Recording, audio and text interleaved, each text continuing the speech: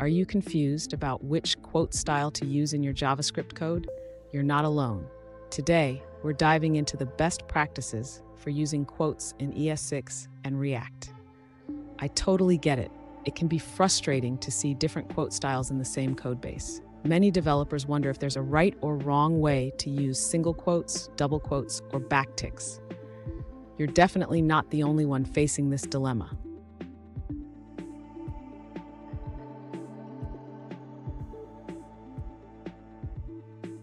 Here's the specific question we're addressing today.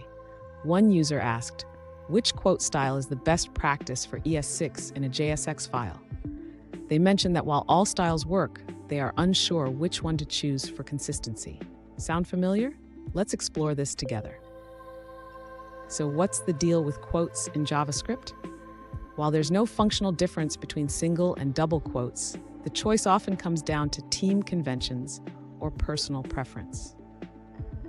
Backticks, on the other hand, are great for template literals, especially when you need to embed expressions. And stick around. I have a surprising tip at the end that could change how you think about quotes in your code. To address the user's question about best practices for quotes in ES6 and JSX, we first need to understand the differences between single quotes, double quotes, and backticks. Single and double quotes are functionally equivalent in JavaScript. The choice between them often comes down to personal or team preference. However, consistency is key.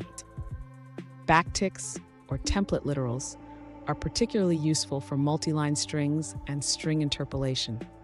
They allow for embedding expressions directly within the string. In JSX, it's common to see double quotes used for attributes, while single quotes are often used for JavaScript strings. This helps avoid confusion and keeps the code clean. Ultimately, the user should choose a style guide that fits their team's needs. Popular style guides like Airbnb's JavaScript style guide recommend using single quotes for strings.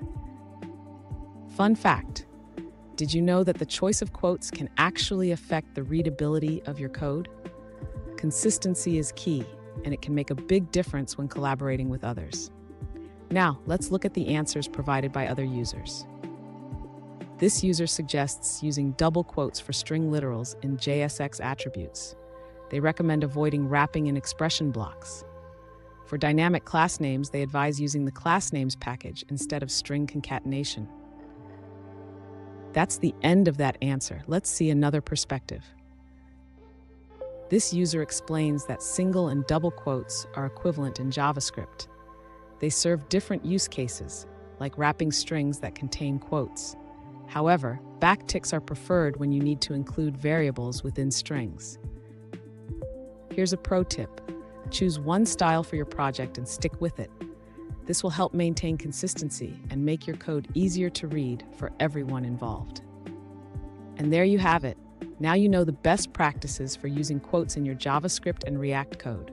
Remember, consistency is crucial.